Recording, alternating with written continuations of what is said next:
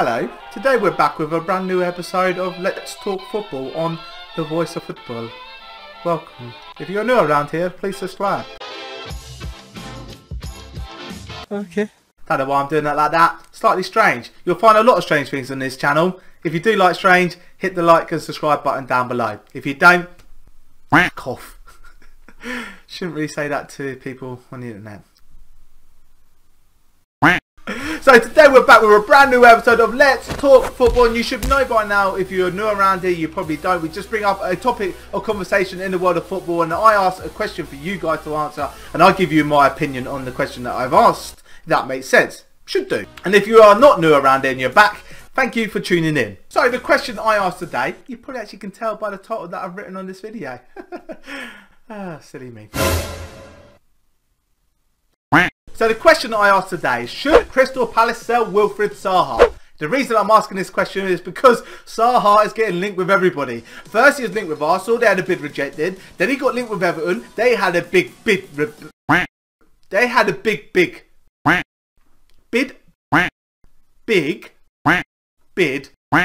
rejected. That's the one. Okay. Wilfried Zaha has made it clear that he wants to leave Crystal Palace to further his career and progress as a player. And to me, you can't begrudge any player that does want to progress his career. You know, imagine someone standing in your way, stopping you from progressing in your own job or your own life. You know, you wouldn't like it. You just got to respect Wilfried Zaha. He's not throwing his toys out of the pram. He's not forcing a move away from Crystal Palace, and not someone like Neymar who refuses to play unless he gets a move away from PSG. You know, Wilfried Zaha is not that sort of player, so I do respect him, and I kind of appreciate that he does want to better his career and play European football. If he feels he's ready for that stage of his career, then he should definitely go for it. However, Crystal Palace are being quite stubborn, but you can understand why. They've already rejected a 40 million bid from Arsenal. They've rejected the 55 million apparently from Everton as well, with a couple of players included. So I asked myself, should Crystal Palace sell Wilfried Zaha? On one hand, you're going to say yes, because obviously if the player wants to leave, 70 odd million, 80 million for a player like that, I don't think he's worth that sort of money. That would be a great deal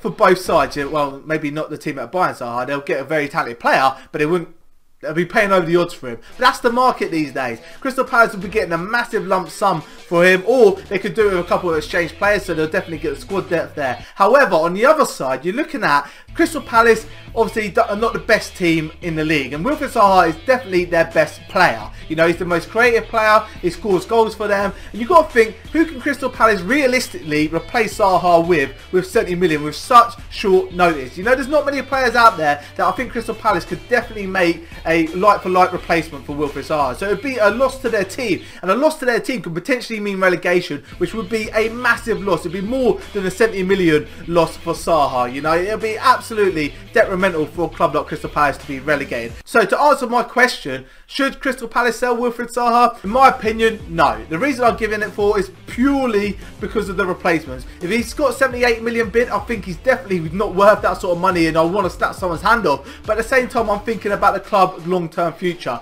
Maybe keep Wilfried Zaha for the next season, see how he does, you know, see if he progresses as a player, and say to him, next summer we'll sell you. But in that whole season, I'll be looking for a replacement for about 60-70 million to get in instead of Zaha. You know, I kind of think to myself, he wouldn't be worth letting him go and not being able to bring in the player in. If Everton are offering like MacArthur and Tozen, you know, they're their fringe players. Why would you want your Everton's fringe players in your starting lineup or your squad? You know, you want players who will make a big difference into your squad, and I don't think them players would. So I would keep hold of Zaha, especially if Arsenal get Nicolas Pepe now. They ain't coming back. It's all seemingly down to Everton. I think Tottenham are linked with him as well. But if I was Crystal Palace, unless I had a 90 or 100 million bid for Zaha, I probably would just keep my hands on him. But guys, let me know in the comment section down below. Do you think Crystal Palace should sell him? Let me know the reasons if you think they should, or the reasons if you think they shouldn't, in the comment section down below. Don't forget to hit the like button if you enjoyed the video. Subscribe if you're new around here, but you've already subscribed, then thank you for tuning in, and I'll see you guys in the next video.